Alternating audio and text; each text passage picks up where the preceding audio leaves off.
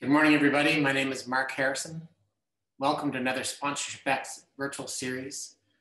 Really excited today to dive into a whole new aspects of the sports business. It's really growing at a remarkable pace, and that's the world of sports betting. And today we're going to talk about some of the innovations, the engagement opportunities that exist. We're going to do two panels today, each of them about a half an hour, and then we're going to take the last 30 minutes and field all your questions. So fire them away at us. We'll have all of our panelists. So I'd like to welcome our first group of panelists here this morning. It's featuring David Van Egmond, the founder and CEO of Better Capital, Brian Bennett, Chief Operating Officer at Betfred USA Sports, Kelly Walker, VP Growth at FanDuel, and Matthew Holt is the CEO of US Integrity. Good morning. We have morning, Mark. Morning. Oh, there's Matthew. There we are. Good morning. How's everybody doing? How's the Masters going? Looks like we've got some golf fans here. Is it still in a rain delay, or do we know? Last time I checked, it was still in a rain delay. Nobody had made it through more than one hole. Well, to your point earlier in our pre-chat, maybe we'll pick up a couple of million viewers. Yep. We'd love for you to just introduce yourself to our audience and tell them a little bit about what you do and your background. And the best thing about this panel is the four of you all know each other, so I'm a stranger to this group. Brian. Hi, everyone. I'm Brian Bennett. I'm the Chief Operating Officer for Betfred USA Sports. Betfred is a UK-based sports betting company, been around since the 60s. We are owned by a guy named Fred, so owned by Fred Doan and his brother Peter. Entered the US space around a year ago, and I'm responsible for all operations. We currently have 2 open sports books in Iowa and Colorado, and we're preparing to open our 3rd one in Pennsylvania next week, the week after. Great. Thanks for being here. And David. Thanks, Mark. Dave Van Egmond. I'm the founder and CEO of Better Capital, an investment and consulting platform focused on the U.S. online gaming market opportunity across sports and casino. Have spent 5+ years as an executive in the industry, was at FanDuel as head of strategy, so I have a few former colleagues and friends on the call, and then most recently at Barstool Sports as head of strategy, helping them monetize the betting space. Amazing. And Matthew. Welcome. Hi, Matthew Holt. I'm the former chief operating officer at a company called Cantor Gaming. We launched the first regulated mobile sports betting app in the United States. Early 2018, I founded my own company called US Integrity with some private funding, and we're a game integrity, fraud prevention, sports betting compliance firm that works with the likes of Betfred, William Hill, most of the larger operators, regulators in 18 states, NBA, Pac-12, Big 12, SEC, major universities like Pittsburgh, Penn State, Colorado, Tennessee, Las Vegas Lights here locally, even delve into the soccer a bit. So thanks for having us. Matthew, I'm going to get you to kick it off. And as you know, and the whole group knows that since the Supreme Court's decision 2 years ago that, has radically changed this industry, we're now, somewhere in the range, I think 25 states that have approved betting, on its way to 40. Tell us a little bit about how sports betting has expanded in the United States over the last couple of years. So I don't think anybody would have thought 30 months in that we would have over 20 states already with regulated sports betting. And I think the speed in which some of these states have got up and launched and regulations passed has been amazing. What's really interesting is that each and every state tends to cater to its constituents. There's not this one singular model that works across the United States.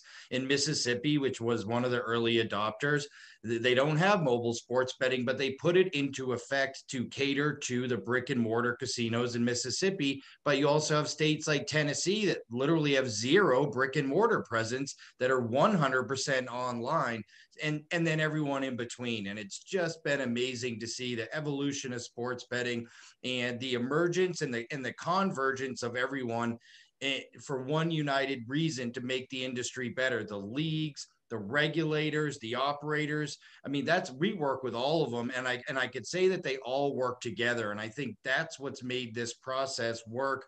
That's why so many of these states are able to get launched, get regs passed, is the fact that everyone's come together for the betterment of the industry. And I think that's why the industry is moving so much faster than people may have anticipated 3 or 4 years ago. Can you talk a little bit about this intersection of live sports and sports betting, and why is it, when you think about the current engagement, I mean, years ago it was, you could only maybe make a futures bet or a prop bet, but now you've got iGaming in-event gaming and real-time gaming, and maybe talk a little bit about this intersection. I'd love all four of you to tackle that. Yeah, I think it's a really exciting time in the sports industry in general. I think Kelly mentioned it's a huge, huge engagement driver, especially in a world where we don't see fans in the stands today.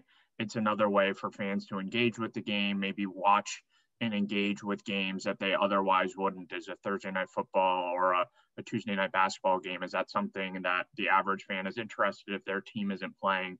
Betting provides a hook into that to either watch a game or watch the game longer if the game is a blowout. So I think it's a really exciting time in the industry because it's such an engagement driver for everyone, particularly in the current times that we're in. Awesome.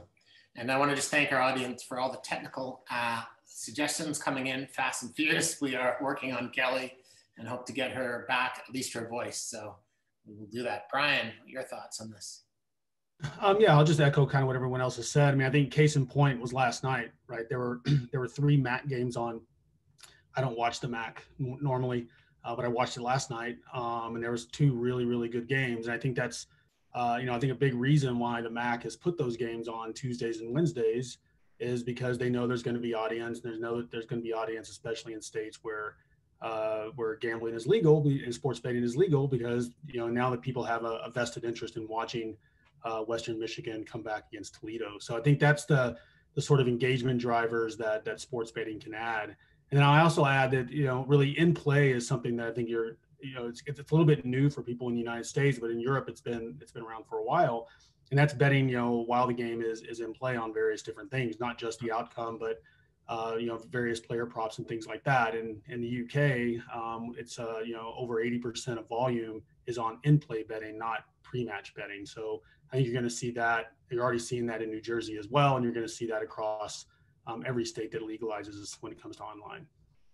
Well, Matthew, speaking of the MAC, I know that you've got a neat program that you launched with Ohio University there, Go Bobcats, and hopefully we'll have time to chat about that a little bit later. I had a chance to be a part-time professor there 3 years, and I've back-to-back Canadian quarterbacks. So a little bias here, but so I do watch the MAC. But I love maybe your thoughts and your comments around this, the live sports experience and how sports betting is really kind of just blown up with it.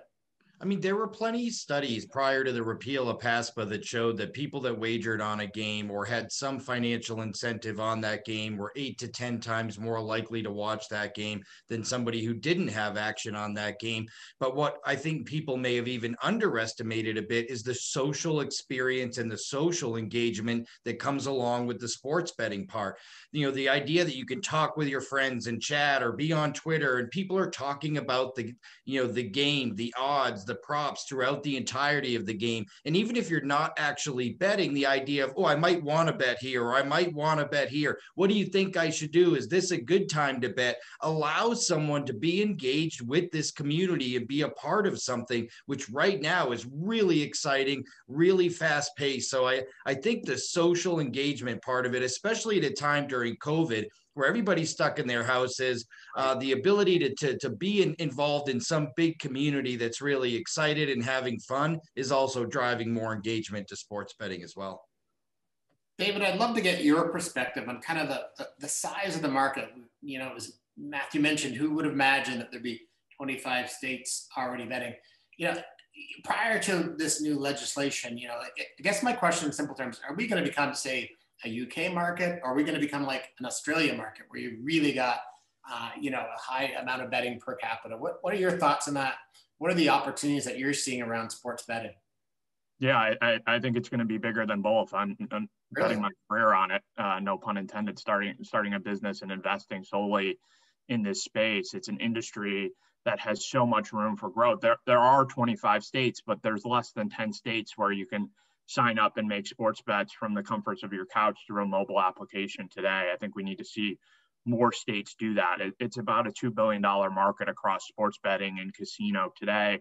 And I think it gets to a $50+ billion market at maturity when you look at a majority of states have fully mobile sports betting in the United States, as well as hopefully 10, 15 plus states have online casino gaming, because you've seen at this intersection of sports and gaming, you see someone's watching the game, then they go play a hand of blackjack.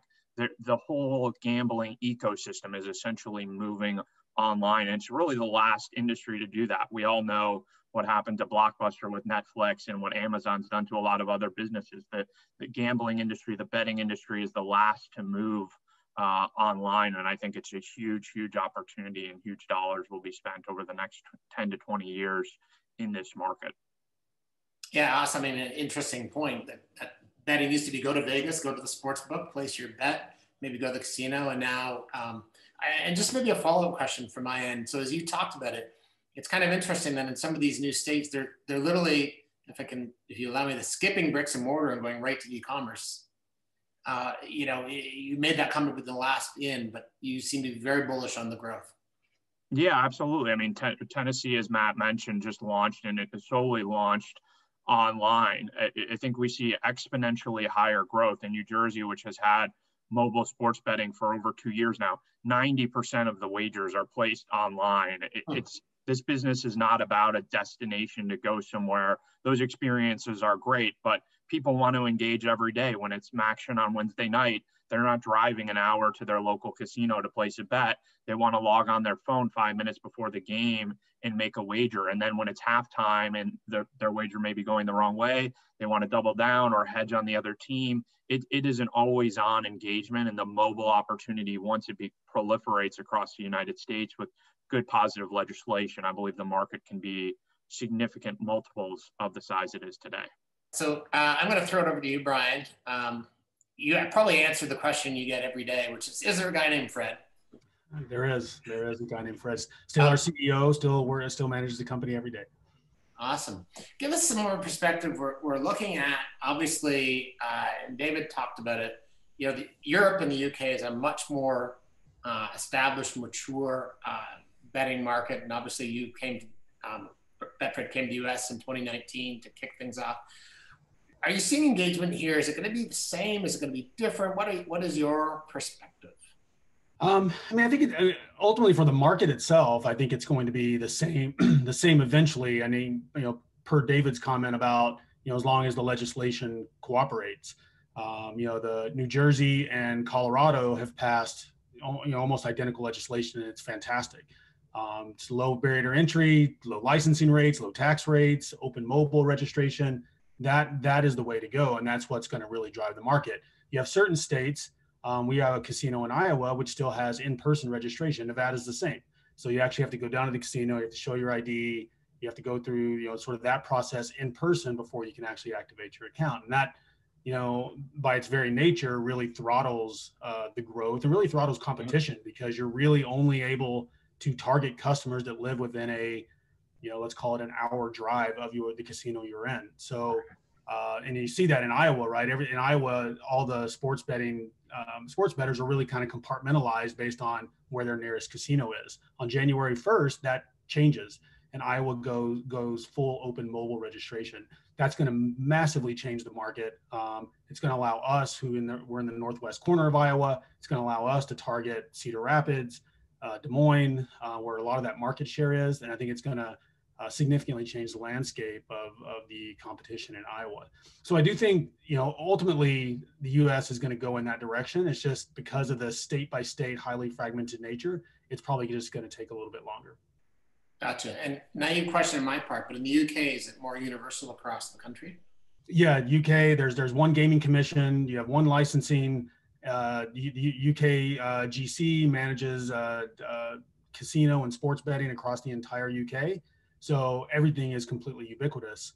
In the US, obviously, it's 50 different states, 50 different regulations, and even different when you get into tribal gaming.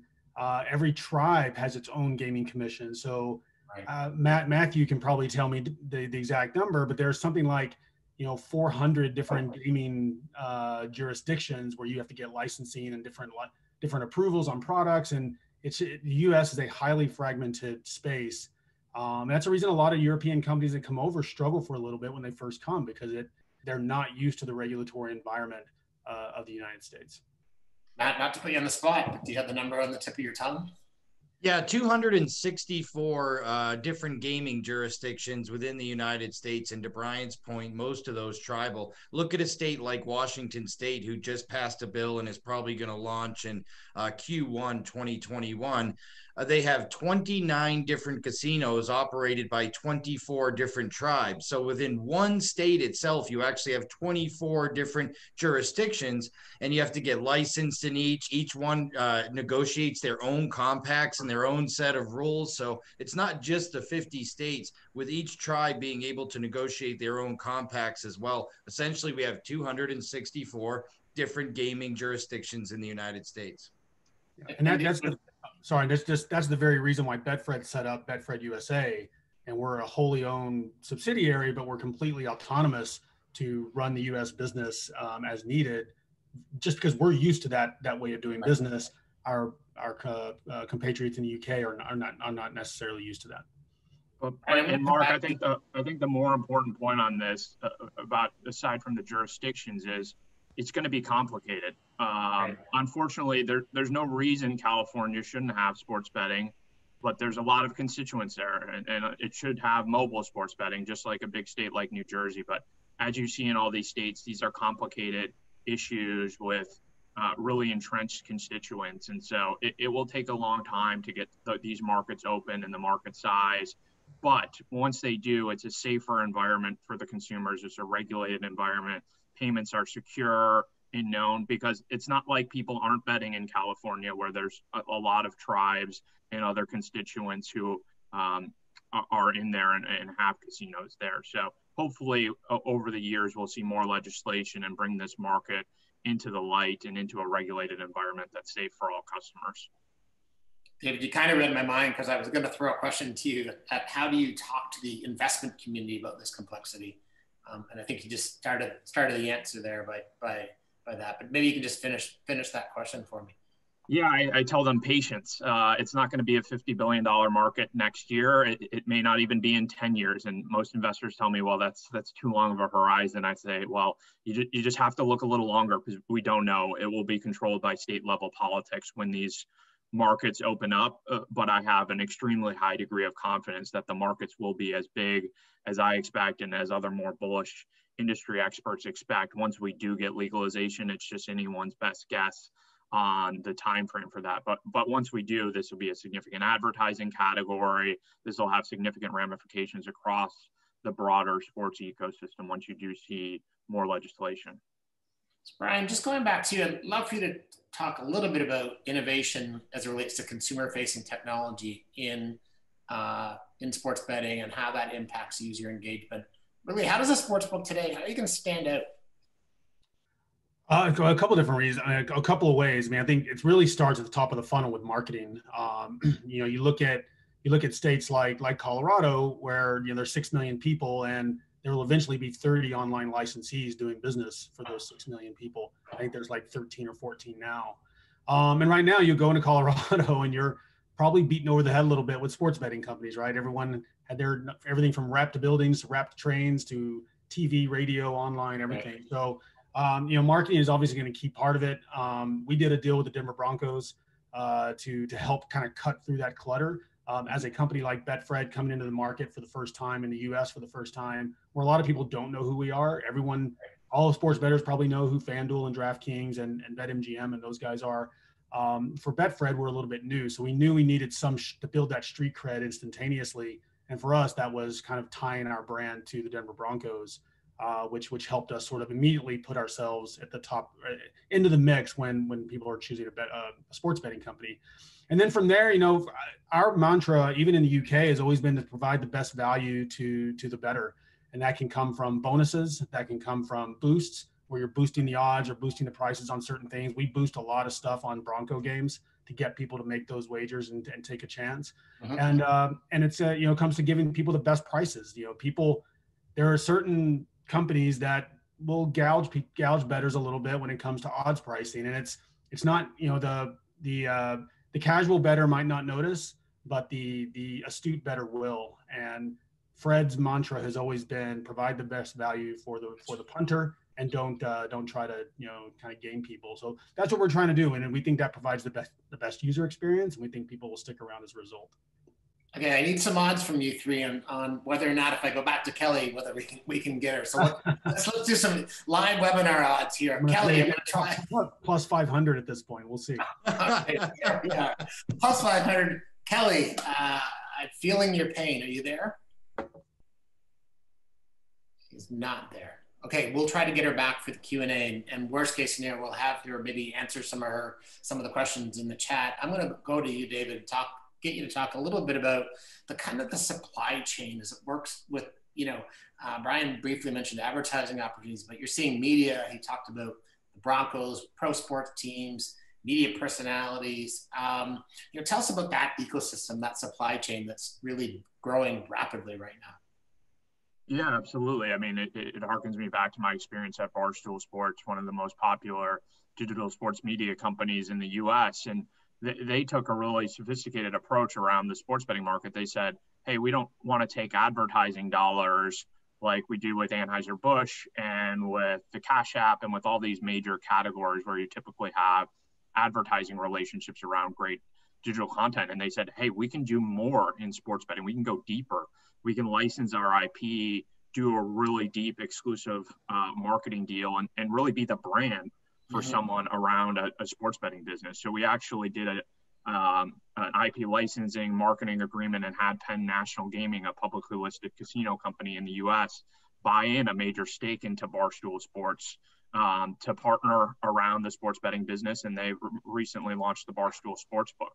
And I think you're seeing more media companies partner in this space, maybe not to the same extent, but all the major media companies now in the US, with the exception of Sinclair, ESPN, CBS, Fox, NBC Sports, they all have large partnerships with sports betting operators to grow this ecosystem. And the leagues and teams are in the game as well and starting to partner, whether it's on the data side or the sponsorship side. So all the constituents in the ecosystem are really benefiting from this. And I think everyone's all in to grow the industry, which is phenomenal. I've read, and I'd love your thought on this, that it can cost up to $500 to get a new customer in sports betting, which seems extremely high in this world of customer acquisition. Is that number off base? What are your thoughts on that?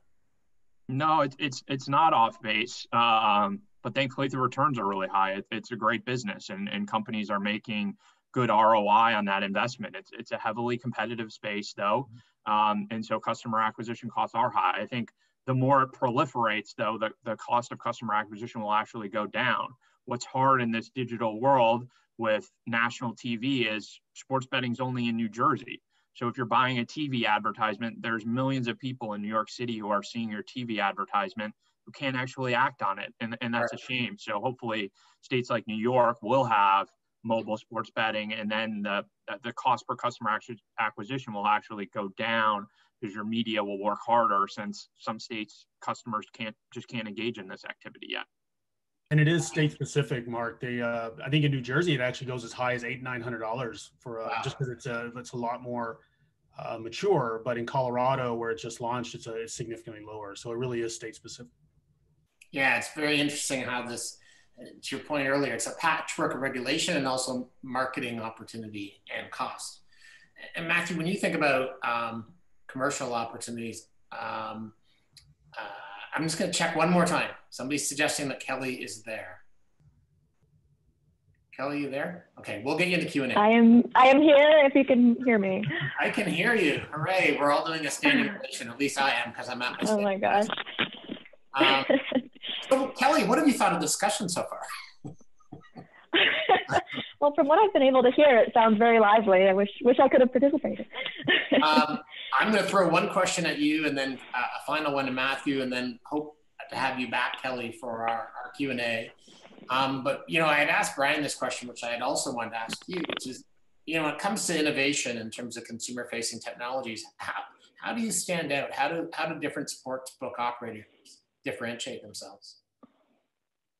Yeah, it's definitely getting more crowded, obviously. And it's probably a bit ironic to answer this question this way because I think Brian was thinking about it similarly, but with FanDuel, we're really trying to differentiate ourselves by being what we call absurdly fan focused.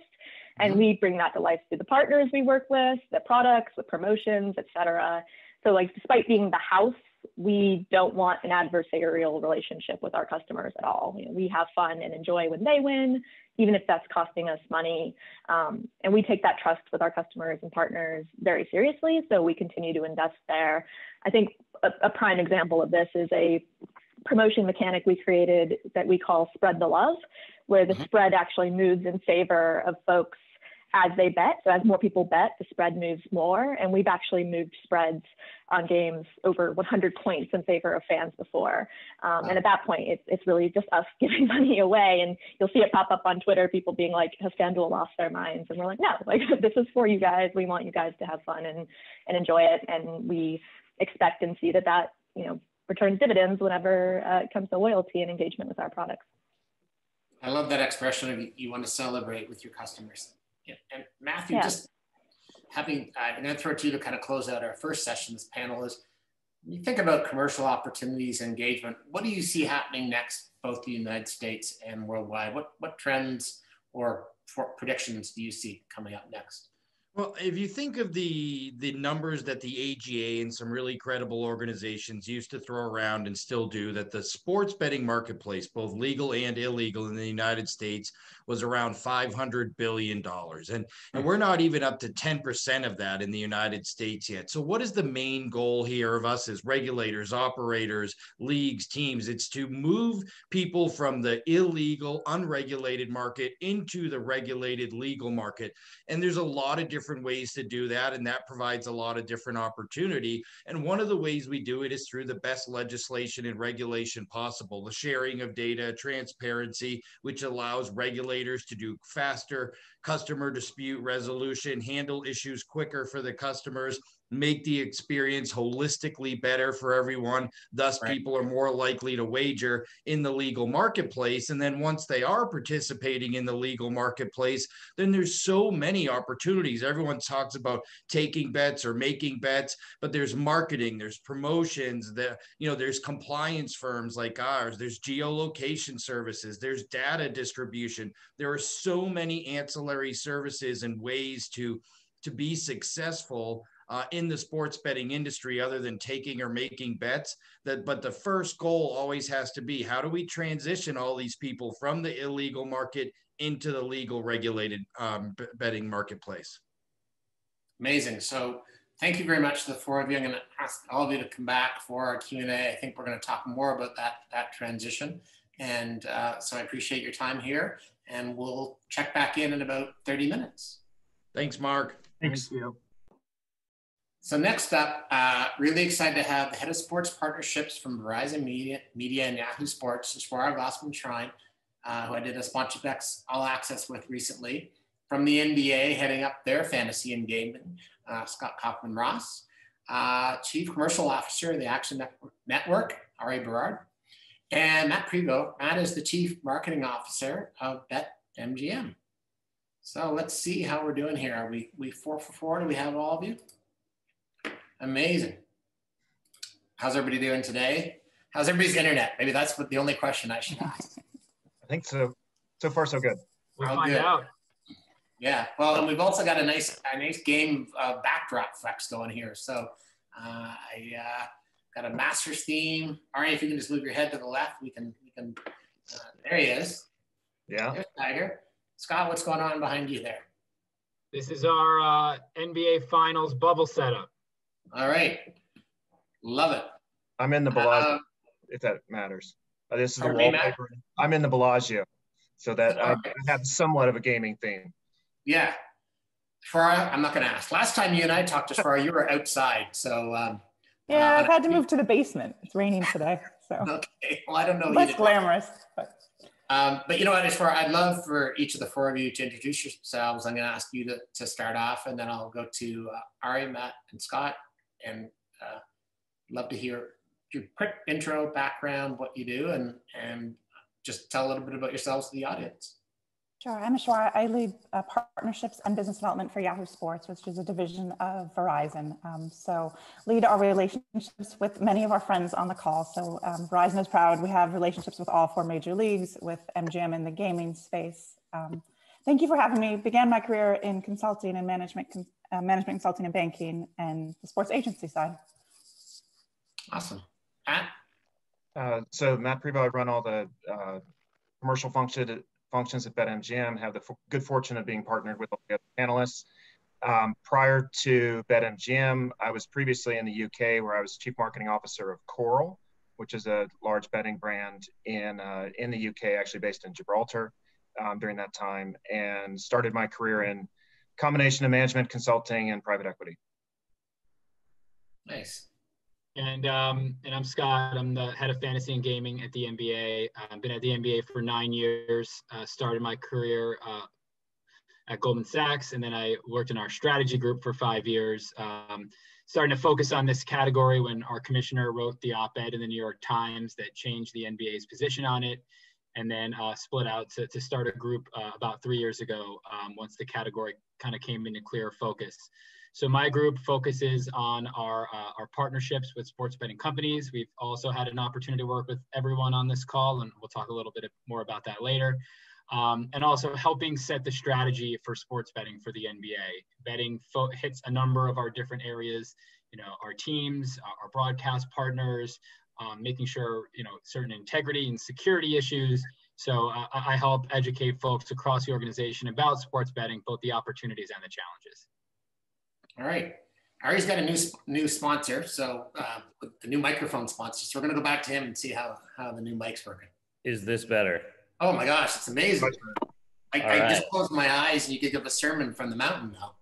Ari Borod, Chief Commercial Officer of the Action Network. We're a digital media platform focusing exclusively on sports betting. I'm responsible for all our revenue driving initiatives, as well as our partnerships with leagues, teams, and media companies. So have worked in sports books primarily through our affiliate business. So I've worked with I work regularly with all 3 of the other panelists. And prior to that, I was at FanDuel.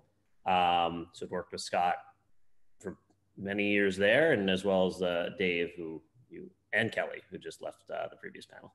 Yeah, well, while I've got you, I'd love for you to talk a little bit about the use of insights and analytics to really enhance the betting experience. Sure. So Action is really 2 things, if you think of it. We're a digital media content platform in that we provide news and information, taking a betting angle to it. And we're also very much a product and tech company. And so we use millions of data points and tons of historical data going back 20 years across every game to essentially provide our users with the information they need to know to make the most confident and educated bet that they can make today. And we think that betting in a lot of ways is one of the most interesting ways to cover and analyze sporting events, because for years you talked about who's going to win the game today. Is it going to be the Giants or is it going to be the Eagles? Well, Matt's company over at BetMGM is not only do they think the Eagles are going to win, they're willing to put the company's own money to the extent that they can. So the odds, we're going to favor the odds on the Eagles. If you disagree with us, bet on the Giants and we'll pay you double your money if you do it. Like there's no real more confident conviction and to have more conviction than that. And so what Action does is really analyze everything that's happening in the sporting world. How does a team perform when they're on the road, playing at night against a spread that's more than 7, and really helping take super complicated information, distill it down and say, look, our experts think you should back the Giants this weekend. I don't know if that's what they're actually saying this weekend. And certainly I don't think they're going to say that on the money line, but that's the kind of thing we do. Take something super broad, distill it down and sort of disseminate in a very simple and straightforward way. Awesome. I'd love for you to talk a little bit about how you serve customers, serve them what they want. How do you apply that to content? And, I know you've got a lot of different platforms. Yeah, sure. So for us, it's all about serving the customers what they want. It started for us a lot before gaming became legal in the US. We have every live national and local NFL game available on Yahoo Sports. We work with Scott to have League Pass games from the NBA available on our platform. We have highlights also from MLB and the NHL, which NHL being a new deal we just recently closed. We have original content, so you can tune in and listen to our experts tell you maybe who's going to win the Giants game this weekend. We also have data, scores, schedules, statistics. We have commerce. You can buy t-shirts, and you used to be able to buy tickets with us. But for us, the heart of Yahoo Sports is really our fantasy audience. That is what Yahoo Sports is perhaps best known for, including very well in Canada. So for us, the new thing we're really working on that we worked with both MGM and the NBA on is this new product, sort of, I think Scott coined it, sort of not a watch and bet, but a little bit of a bet and watch product. So you'll see us launch in a few weeks. Our product engineering team was none too excited that the NBA started a little earlier, because now they have a lot of work to do for December 22nd. But I know the rest of us are excited. We are going to be launching a product so that if you bet on a game with us and with MGM, you can watch the game on Yahoo Sports, courtesy of the NBA. We all know that fans enjoy betting when they can watch the game. Let's have a quick look at, I know you shared with us, I'd love to have a quick look at your reel and some of the different platforms you guys have.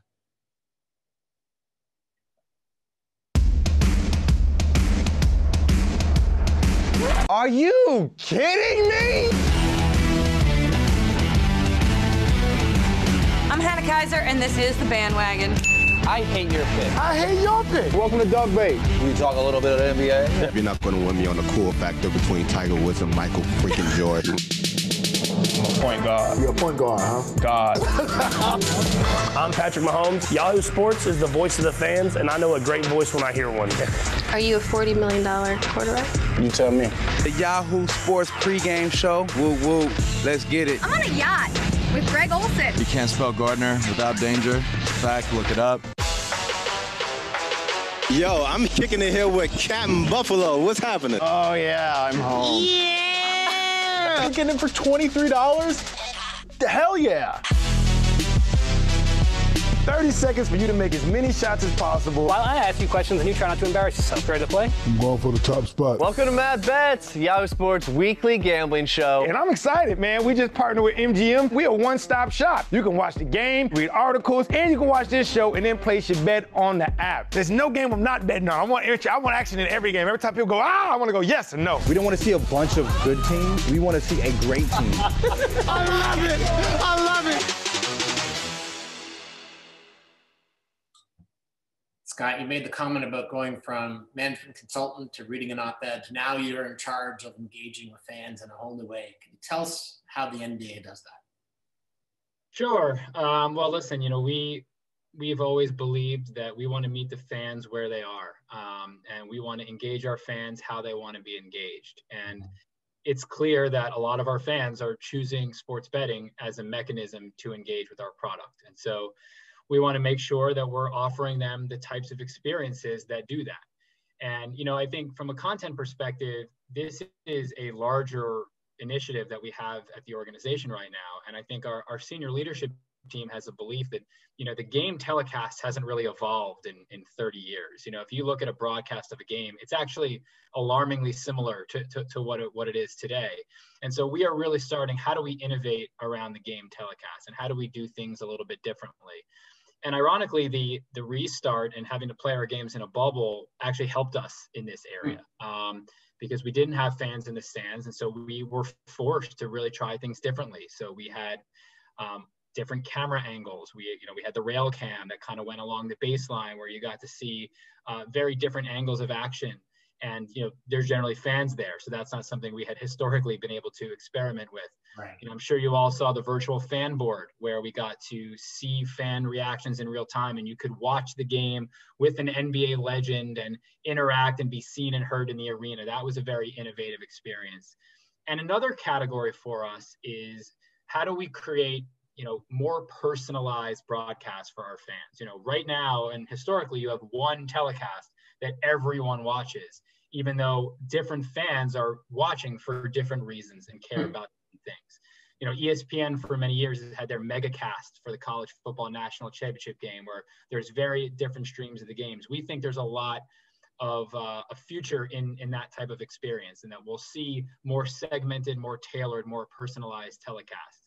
So a focus for us during the restart was how do we create sort of themed segmented telecasts to bring those types of fans a little bit closer to the game. So we had various different influencer telecast and different graphics packages as part of those.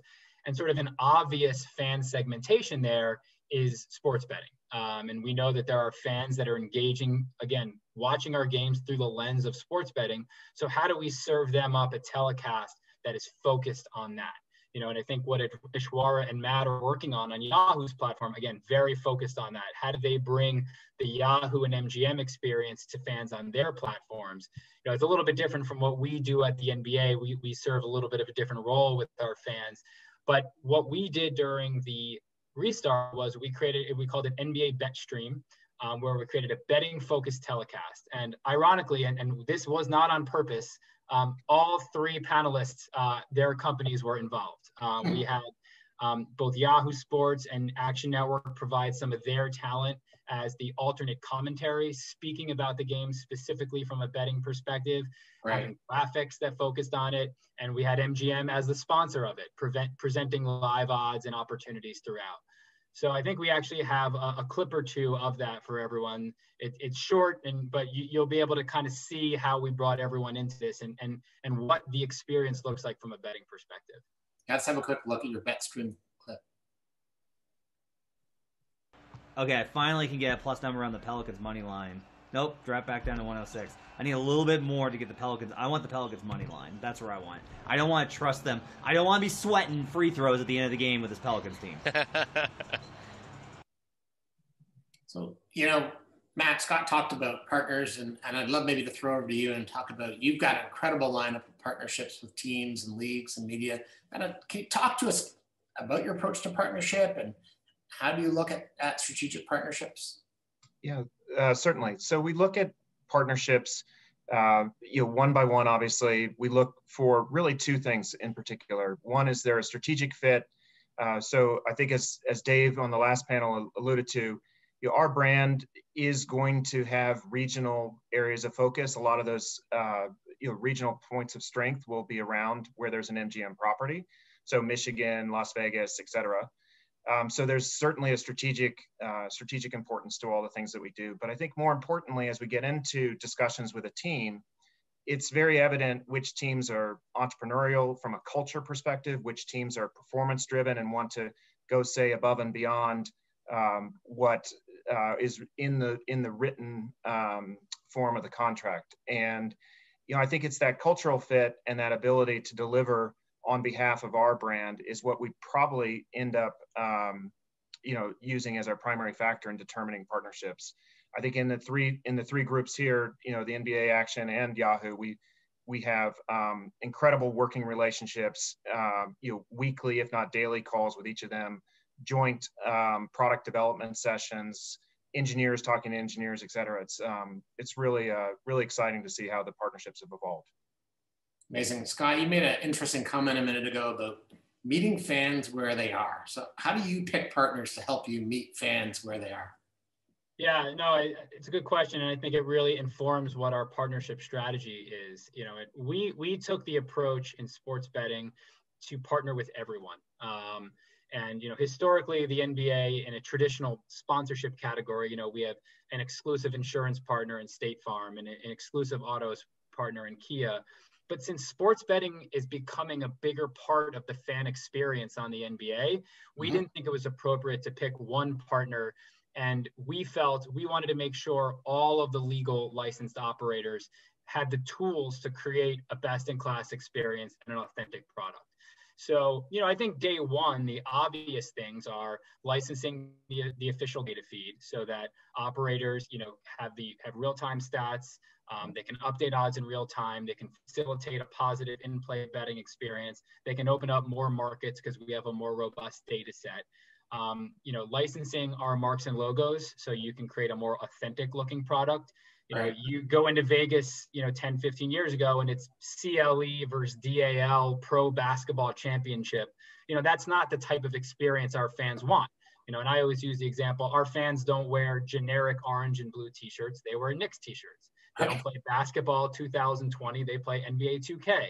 And so similarly, I think they want that authentic experience. So that is why we chose to do things non-exclusively, so we could work with everyone in the industry and give them the tools to create that experience. And then I think the next step is, well, with some of those deeper partnerships, I mean, all partnerships aren't created equal. MGM is our official partner and we're much closer to them than others, is with those deeper partners, how do we actually work together to rethink the future of the betting experience? And as betting behavior changes, as people think about betting on micro bets and the next shot and the next three-pointer, what should that look like from the NBA? How do you build that experience? You know, do fans want like a live graphic of the court and be able to push say, I think they're going to hit a corner three as the next shot? How do we build that type of interactive, engaging experience? And I think that's where we'll get to over the next few years as the sports betting industry unfolds. Speaking of not going exclusive, you and the Action Network, you've gone with sort of more of a comparison tool and not necessarily a particular exclusive. Can you talk to us a little bit about your strategy and why you decided not to go with an exclusive betting operator, but more of a tool approach? Sure. Before I go down any rabbit holes, all the words coming through clearly? Yes, they're amazing. Right. If you could just Lone Kelly your microphone, my day would be perfect. So I think it's probably three reasons. One is just practicality for our business model. We have two primary revenue streams. One is a subscription business. The other is an affiliate business. And I think in an affiliate business, the key is having an industry that has pretty fragmented supply. And there's a lot of operators in the space and a lot of users kind of looking where they want to bet. And for an affiliate business to work, we need to be able to serve all those partners. Now, I think we certainly do quote unquote super affiliate type deals. And there's certain operators, particularly those that will lean in with, as I've said, we're a content company and a product company. If you will lean into us and help ameliorate our content and ameliorate our product, we will typically give that operator a bigger share of voice because it's a better service to our customers. I think MGM is a perfect example of that. And we have this technology called BetSync where you can track your bet in the Action Network app, but if you connect your BetMGM account with your Action account, it actually syncs it automatically. So that's a real value add to the consumer and why we would lean towards it, BetMGM in certain ways. But as a whole, practically speaking, for our business model to function, we do need to kind of service multiple operators. I think the second is a bit of a credibility standpoint.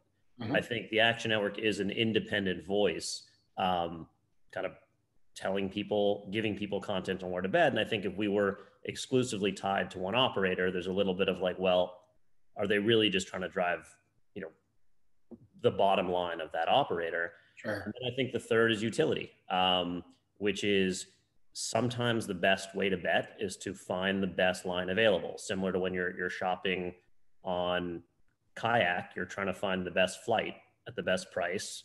Sometimes we may, as I've said, lean in with BetMGM at times, but if they have a spread at +7 and someone else has it at +9, that's seriously different value for our users to take advantage of. And that's something we have to service that audience with, both in general for audience as well as for our subscription products. Gotcha. Ishwara and Matt, I'd love for you to talk a little bit about the Yahoo and BetMGM collaborations. And maybe Ishwara, you can kick it off, and love to hear from you and Matt on this. Yeah, sure. So this all, we actually signed this deal about a year ago. So we as Yahoo Sports and Verizon, spent a long time thinking about this. We knew, given our fantasy audience and given the, 70-ish million people we have coming to our site every month, that we wanted to be in this space. And we took some time. We talked to many of the people on this panel, got to know the industry, got to know the space. But ultimately, the reason we picked Matt and BetMGM was for a few things. One, market access, the great market access they have via their physical footprint, the technology that they bring. We want to make sure that our users have a wonderful user experience. There are so many things that MGM and Verizon and GVC can do together in the technology space. We're hoping once the world returns to a more normal space that we can do events and we can film productions on site at places like the Bellagio. They have great league relationships like we do too. So when Matt and I can both go to Scott and say, hey, we want to do something together with you, it makes it that much better. And we're doing that with multiple other leagues as well, with the NHL and with MLB as well. Two more things. One, I think, as many people have said so far, there are a lot of players in this space. There won't be this many betting operators in this space in 5 years. And we wanted to pick a partner that would win. But lastly, having grown up in consulting, I think people often underestimate when they look at a deal, sort of the importance of cultural fit and actually liking one another. And we really like the people at MGM and we work together well. I do partnerships all day, but a good partnership means that you actually don't have to look at the contract very often, that you're both working together to build something good for each company and for the fans, most importantly. That's a great lead in from Matt, because you talked about working with entrepreneurial partners. Absolutely. And, I think, a big part of, in addition to all the things Ishwara mentioned, is a big part of what we do is have a shared product vision. So ultimately, the strategy on the part of Yahoo was we want to essentially have the betting experience be integrated fully into the actual digital experience on Yahoo. And that involves a lot of product development. So we took Yahoo engineering resources and actually flew them to Hyderabad, India, to meet with our development team, which is all based in India. So there's a deep working relationship, not only at the commercial level, but also really where it matters most, which is at the technical level. And you've seen a lot of integrations. If you followed Yahoo Sports or Yahoo Sportsbook, you've seen a lot of integrations land in the last few months, and you'll probably see some more in the future. Amazing. I'd love to throw a question out to all of you to tackle, and I don't know who wants to go first, but a lot of our audience today comes from the partnership side, the corporate sponsorship side, and it is different, as Scott mentioned, not necessarily the same exclusivities, but how can brands get involved? What are the right opportunities for them to consider, and maybe some thoughts on the future of brand partnerships? And Ari, do you mind kicking this off for us? In terms of brand partnerships, do you mean BetMGM as a brand with action, or brands outside of the sports betting space? Let's maybe start with non-endemics, because I think that's probably the harder one to crack. So for us, it's an area, as I was talking about the two primary revenue streams, most people probably noticed that I didn't mention advertising as one of the things we do. And that's, again, largely because we had historically been a paywalled content provider. As we've moved away from that and our audience has exploded, we are definitely exploring the ways in which we would integrate other brands into our content and onto our platform. And I think for brands, it's interesting because this is a very affluent demo, right? Someone who is willing to take out their credit card and put money down on a game as an entertainment product is a consumer of many goods through e-commerce. And so it's a very valuable market to go after. For us, programmatic advertising, we still worry about it being like, do we want to just slap ads on our platform? Or would we want to, like we do tons of content that we could have sponsored specifically by certain partners where we think that would, again, ameliorate the content we're offering. So we're definitely looking at that closely. And I think brands should definitely be very interested in this space, because these are consumers. And I think the NBA knows this very well. This is the market that they definitely want their audiences to be gravitating towards. I think one interesting anecdote from the betting side, our traffic during the election was gangbusters, compared to outdid any Super Bowl by a mile. Yeah. And the reason for that was we ranked very high for presidential odds, and we had a live odds tracker during that. And there's no legal betting market for that in the United States. And I had friends who aren't even sports fans texting me about it. So what I saw was we saw millions of people coming onto our platform with no interest in betting, just because of what the betting psychology can tell you about real world events. That as the odds are shifting, as people are making bigger bets in the European books, what do these smarter people know that is going to shift the outcome of this election? And quickly you saw suddenly Pennsylvania was shifting entirely to Biden's favor. Georgia, same thing. And it was really interesting how non-bettors were so captivated with how the betting market could influence what they were doing. And I think that tells you that there is a much bigger audience for the content around this industry. As tempted as I am to go there, I'm going to skip back to sponsorship in sports, because otherwise I'll start asking for odds on lawsuits. But Scott, Ari talked about that this is an affluent fan. It's also a highly engaged fan. So when you think about the NBA or masters of working with corporate partners, what conversations are they having with you, and what conversations are you having with them, and what guidance are you giving? Yeah, it's a great point. And I think to Ari's point, there are brands that are really interested in this category, and then there are brands that don't want to touch this category with a 10-foot pole. Right. And I think it's really about sorting through that. Of course, this is a demographic that has to be over 21. So anyone who has a youth-focused initiative, it's probably not the right fit for.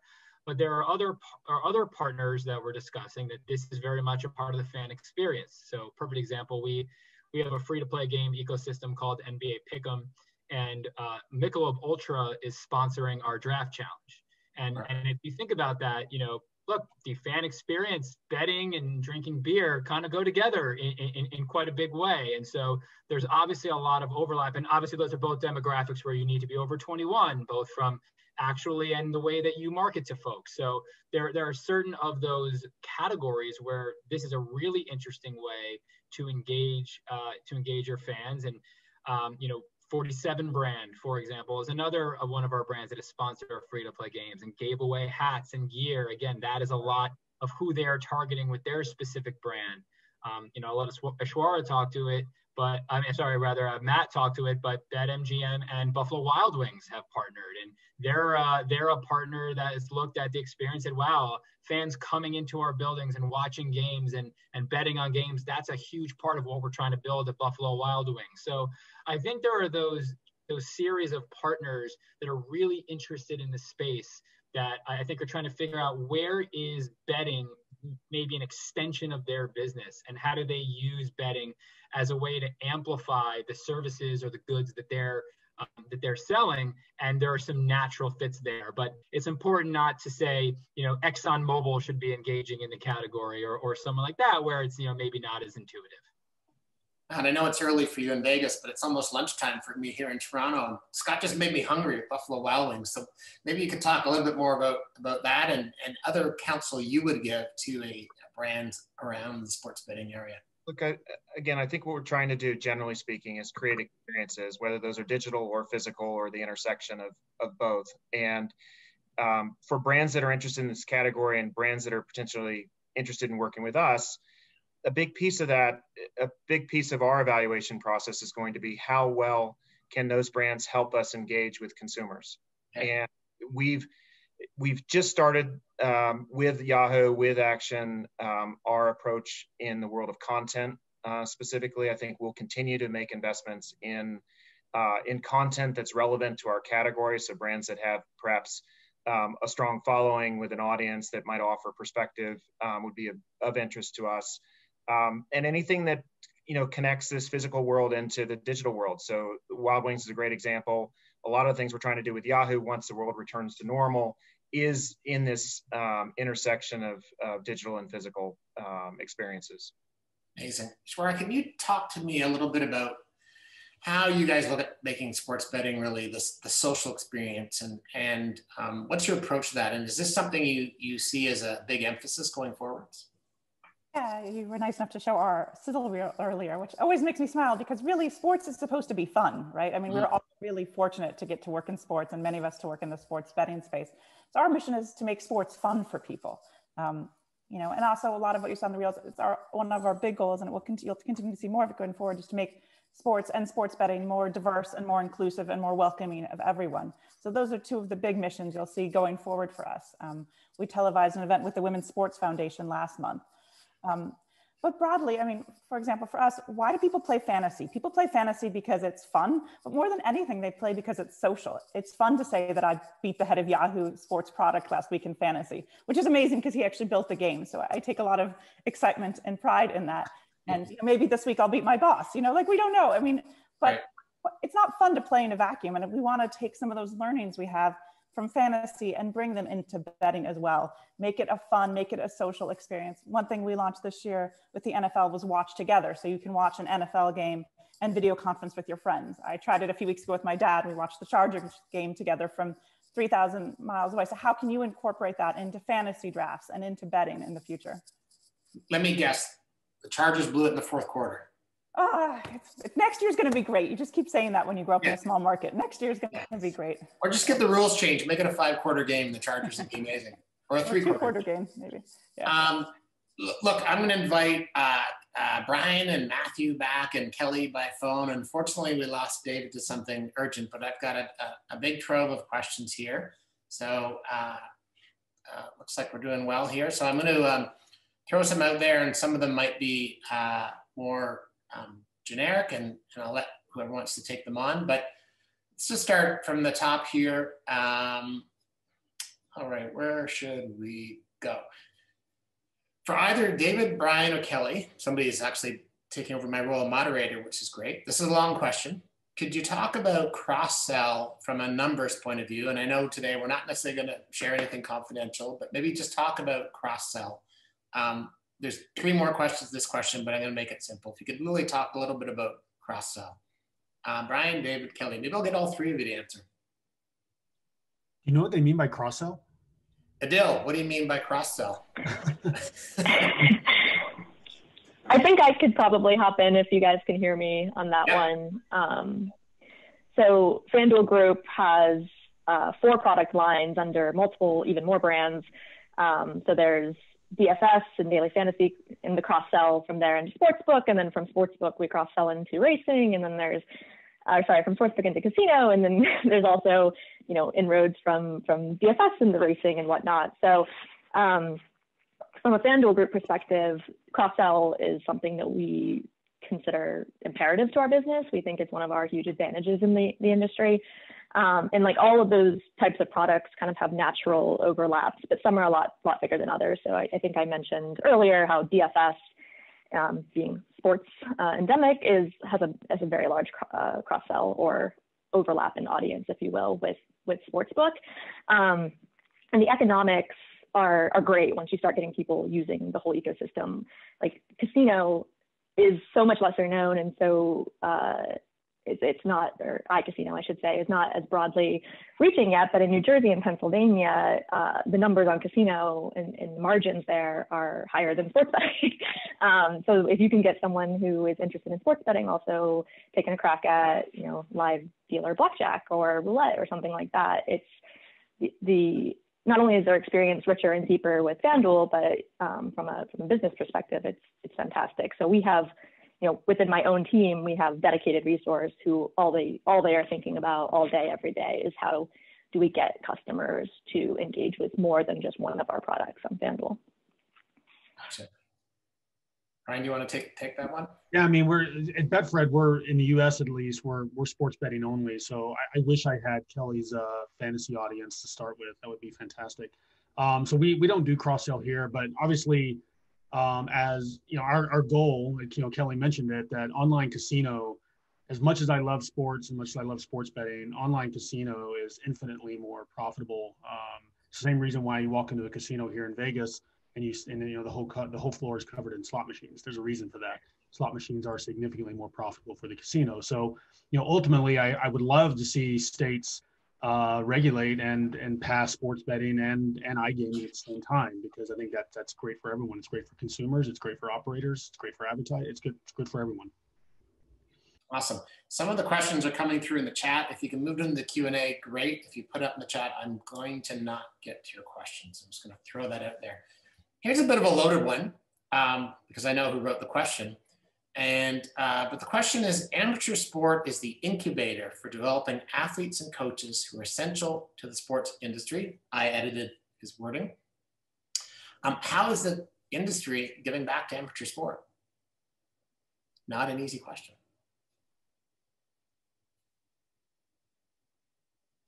So the question is, you know, given where coaches and athletes come from, any thoughts from a perspective of, is the sports betting industry giving back to amateur sport? I'll go ahead and take this one, Mark. And if you look at the deal that the University of Colorado just signed with PointsBet, you know, for so long, the amateur athletics has shied away from sports betting advertisement and partnerships. And I think Colorado sort of broke down that barrier with the PointsBet deal. And now it's actually an additional revenue stream, especially at a time post-COVID where so many schools, 352 of them to be exact, D1 schools, didn't get their March Madness money and their budgets are just decimated during the COVID time. Suddenly these corporate partnerships are actually going to float some of these athletic budgets to allow some of these amateur athletic sports that don't make money to continue. And at the end of the day, what are we trying to do now? So more and more of these sports are on TV and on streaming networks. And we already talked about people are 8 to 10 times more likely to watch an event if they have a wager on it. So now people make wagers on these events, and then they go and find these streaming networks. They find these cheaper pay-per-views for these collegiate athletics. And it's been shown that if you make a bet on an event, so I'm making a bet on a college event, I watch it, I have a positive experience, it was fun, I enjoyed it. Now I'm more likely to watch that collegiate event in the future, maybe purchase tickets, maybe even purchase merchandise. Anybody else want to jump on that one? I mean, I would agree. I mean, I think it's one of those high tide raises all boats. When there's more engagement in a sport, there's going to be more of an audience. There's going to be more money for everyone on tickets and TV and revenue and all that sort of stuff. So, I would love to get more involved with various universities, but the NCAA sort of has a love-hate relationship with the betting industry. Even though as great as March Madness is, it would not be near as big without sports betting. But so far, the NCAA really isn't there yet. And I think we're all, at least I would love to get more involved, but so far the NCAA is not a huge fan. Well, that's an easy layup, no pun intended, for the next question I'm going to ask, which is, and Matthew, I suspect you're going to want to lead on this, but I'd love for everybody's thoughts. So the question is, in broad strokes, what does the sports betting industry do to prevent, in quotes, nefarious activity, i.e. athletes throwing games, and prevent gambler addiction? So I think that's right up your alley first, Matthew, but love everybody else's thoughts. Sure. So for us, it starts with the convergence we talked about earlier. The fact that the regulators, the operators, and the leagues, teams, and universities all work together. And then second, the point we brought up earlier about transitioning people from the illegal market to the regulated sports betting market gives us transparency into what's being wagered, where it's being wagered from, who's making those wagers, do they have any potential connections to the people on the team. One of the most common things we deal with is potential misuse of insider information. And the teams understand that that's how it starts. The fact that a player or a coach or an equipment manager is being offered a couple $1,000s to divulge locker room information, that later on those same betting groups are the people who are going to approach that individual to say, hey, you want to make a lot of money, help me get these players on board for point shaving or match fixing. But the first way we combat it is to cooperate and collaborate. The fact that all these industries are in it together, the operators are amazing. They don't want point shaving. They don't want match fixing. They don't want corruption in sport.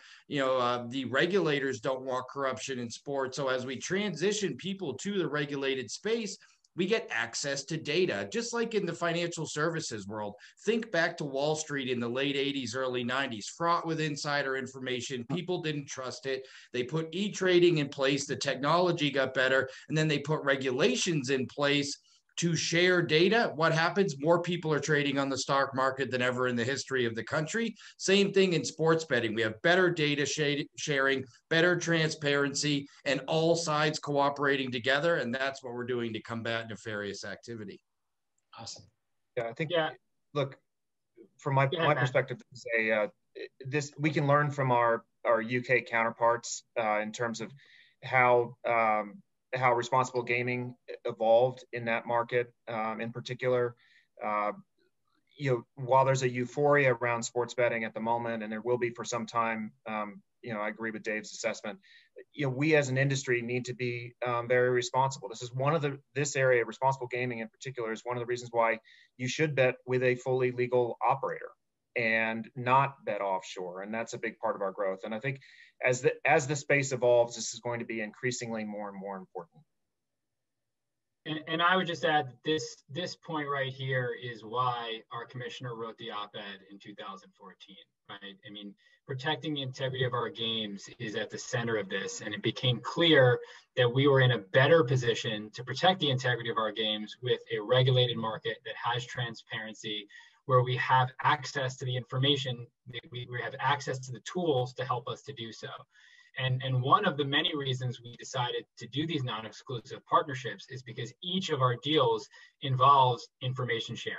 So the operators, as part of our commercial deals, are required to give us anonymized bet level data so that we can also be monitoring the activity in our games. And I agree with what Matt said. I think early on, there was some confusion that the leagues were going to play the role of regulators, but the reality is that everyone has blind spots, and there are things that the leagues have purview into that the regulators don't and that the operators don't, and vice versa in each direction. So we all need to be working together so that we can spot trends that may not seem problematic to one party, but when coupled with other information that you see, certainly could be. So we are investing quite a bit of money in a monitoring system to help us track that information and put to use the data that our operator partners give us, so that we can make sure that we can spot anything that is problematic, immediately and prevent anything that looks suspicious. Great. A domestic question here from our Canadian audience, just about the fact that there is currently a bill in front of our federal government to allow single game betting. Any thoughts on what that impact will have for Canada, and your thoughts in terms of our market up here north of the 49th, where we are not taking any immigration right now, just for the record, until next January. I promise not to get political. Maybe am I the lone Canadian panelist? You are. So, I saw the news on that recently. And sorry, when I was at FanDuel, and Scott knows that Scott and I were actually just having a funny debate, nerdy debate about which state capitals are the least enjoyable to visit in the legislative process. But so it's the amount of questions we get around what's happening in a state legislature. It's a lot of it is so hard to predict and so hard to know. I think if Canada were to allow single game wagering, Ontario is as sports hungry and as big as any of the 5 largest states are. So it would be a serious boost there. It's so hard to predict, as it is with all the lobbyists and counsel we work with in the US, what's happening in the legislative process here. And as soon as I saw that question and started immediately getting questions about the Canadian legislative process, I was like, I'm hopeful, but it's just so hard to predict. But it would be great to see. The other thing that's just really funny, and we've been involved a little bit, and our commissioner has put out a statement of support, and the owner of the Raptors, Larry Tannenbaum, has played an integral role in that process. But what's amazing, for those of you who aren't as close to state legislatures and what happens, this would require a 1-sentence change in Canada's criminal code. Literally, that's all that would have to happen to legalize sports betting. But of course, it gets tied up in broader politics of which side wants it and which doesn't, and what can you get for it, and who can do it. And so, but literally, it's a 1-sentence change to Canada's criminal code is all that's needed to legalize single event sports betting. I actually thought Drake owned the Raptors, so I'm glad I came to this webinar today. I learned something. This is a question for all of you. I think it's, from Mr. or Ms. Anonymous here, but I think it's an amazing, I'm sure you're seeing this in many ways. What's the impact of sports betting on the future of sports rights? I'm assuming they mean broadcast rights. So Ishwara, do you want to take that first? But I'd love to hear from all of you on this one, because I think it's pretty meaty. Yeah, I think it harkens back to one thing people have talked about earlier, and I think Scott talked about this. I think that the future will be, you see streams of games, and you're starting to see this already, where there are different streams for different types of users. You might see the future where there's not only an overlay that targets fantasy users or DFS users or betting users. I think you've already seen that with what Amazon does on Thursday nights, which I think is really great. You saw it with the BetCast that many of us partnered with the NBA to do. For sure, more engagement is certainly good for sports betting rights. Maybe less good for those of us who pay for them. But also, sorry, I had to say that. But I think what's interesting is that you're also going to see that it's also going to become something that broadcasters and other media rights holders expect to be able to get as part of their rights too. So yes, it is something people are going to want, but it's also going to become an increasing expectation of both fans and media holders that we can serve fans in the way they want with more of a customized feed. Yeah, and I would add, listen, I think we certainly agree that the engagement benefits that accrue in theory would help us increase the value of our rights, and more time spent viewing will be helpful and a new engaged category. But I think it's really important to use this question as the time to say we also have to be really careful. And once again, using the UK and Australia and Italy as a test case is when you go too far and you have every other advertising be sports betting and the entire telecast becomes about sports betting, that's when these massive overcorrections happen. And so, while there's no question it's an opportunity, and there's no question there's engagement benefits, but we really have to strike that right balance. And that's why, we like this notion of an alternate telecast. That is something the fans are raising their hands. They're saying, this is what I want. This is how I want to consume the game. And I think we can go much wider and deeper on that. But if you look in our traditional telecast, we have not yet integrated odds into our telecast. We've limited the amount of sports betting inventory because we're really trying to avoid those overcorrections. And, you get to a point where, sure, incrementally it can help the value of sports rights. But if one of those overcorrections come, then maybe it doesn't. So we really have to be careful and diligent and thoughtful in the way that we roll this out and make sure this opportunity is being exploited responsibly and that we don't basically ruin it for everyone, business folks and fans. I'm going to throw it to Kelly because she's probably feeling like the pre-COVID meeting where everybody's in a boardroom together and she's the one person calling in on the phone that gets ignored because I can't see her. So Kelly, your thoughts on this? Hope you're still there. Yeah, still here. Yeah, I think those are both really good points, and we all need to be responsible about this. And certainly, if most of the audiences in Canada, they probably have not had been inundated with all the sports betting ads that are coming across in the U.S. So it's certainly something on our mind, and that's why also we're looking to do more, fewer but better integrations. And we partner with Scott and others to achieve that. So less about offers and make your bet right now and just more about kind of like passively including lines and things like that. We're also leaning in pretty hard on free to play on the FanDuel side to kind of offer up a different way to engage with the game that, it's akin to betting, but it's not so in your face about, real money, real action type of messages. The audience of, we take responsible gaming incredibly seriously, not only, in terms of keeping people safe in the amounts they're betting and whatnot, but, we also have to think about the fact that sports audiences are not just folks above the age of 21. So, I think we'll continue to see it evolve. I 100% agree, though, that we all need to be responsible as an industry, both a sports betting industry and the sports industry in general, in terms of how we roll that out so that we don't overstep. Any other thoughts on the impact of sports betting on media rights? I've got an important question here, though, from somebody who wants to know Alvin Kamara or Dalvin Cook, full PPR, rest of season. Who wants to tackle that one?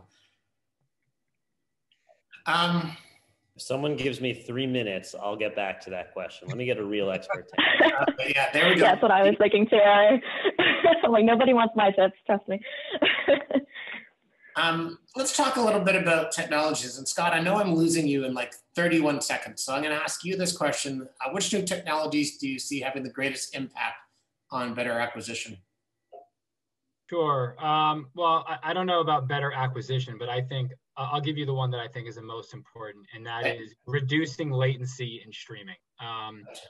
I think there is going to be an enormous opportunity to integrate digital content with sports betting. And right now, the delays that happen on streaming platforms, even the best streaming platforms, are simply far too long for sports betting purposes. And so as new technologies come out that reduce the latency of streaming, we're able to integrate the content experience from the betting experience. Right now, the betting experience is a second screen activity. You've got your phone and you're watching on your linear television or on a connected device. But I think there's going to be an opportunity for those things to converge into one integrated experience, and reducing latency in broadcast. We've solved latency in betting, or at least in our data feed. That's not the issue. The issue is now the telecast itself and not seeing your odds update 10 seconds before you see what happens in the game. So that, I think, is the top technological advancement we need to see to really unlock a lot of potential in the category. And with that, I'm going to duck out and try to leave on a high note. You got to run. You got 5.5 weeks for a new season, so we'll see. Yeah, exactly. Brian, your thoughts on technology? Thanks, Scott. No, Scott brings up a great point. So I completely agree with him. I think on another side is just on the data side, there are companies like Swish Analytics that are doing really awesome things that allow you to do different player props and allow allow players to build in-game parlays, same-game parlays based on player props, but something that's also, in a pricing methodology that's also good for the operator. So those, I think there will continue to be different technologies that allow that to get more granular and allow us to offer more options to the sports bettors, allow them to combine various options. I think that's good for everyone. Matt, I'm going to have you go next, but somebody's added to this question about the whole concept of wearables as well. So I don't know if anybody wants to tackle that because, interesting, athlete biometric data, is that something that can come to play?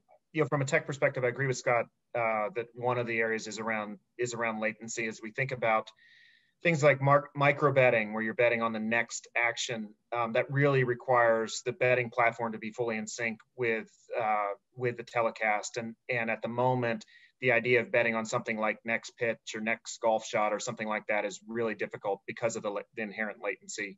The other one, candidly, is more in the back office, maybe not as exposed to consumers per se, but as we as operators have to maintain a regulatory framework in each and every state, that ability, when the world returns to normal, when we've got people crossing state lines on a regular basis, delivering a consistent experience as a brand across states with a lot of the complexity hidden to the user is a big technical challenge. It's not something we go out and communicate, but there's a lot of detail to work out to make sure that we are fully compliant with all the individual state regulations and deliver a seamless consumer experience. And not to put you in the spot, but would you say that's the #1 industry challenge?